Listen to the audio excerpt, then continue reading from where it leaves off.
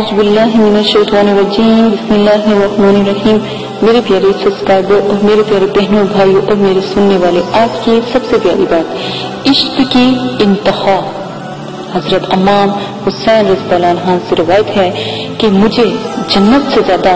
نماز عزیز ہے، مجھے جنت سے زیادہ نماز عزیز ہے، کیونکہ جنت میری رضا ہے، کیونکہ جنت میری رضا ہے، نماز میرے رب کی رضا ہے، نماز میرے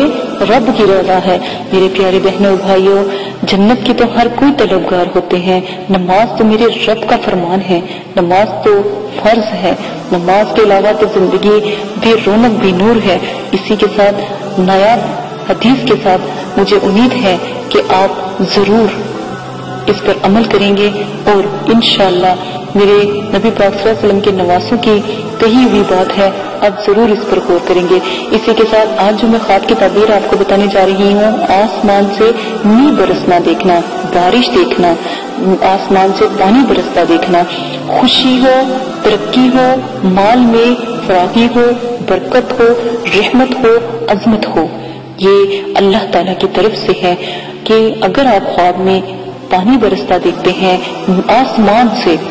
مطلب کہ کسی ندی سے، نالے سے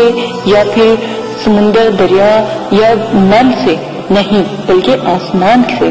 غیب سے جو پانی برستا ہے ہمیں نظر نہیں آتا، لیکن پانی برستا ہوا ہمیں نظر آتا ہے، ٹھیک ہے نا؟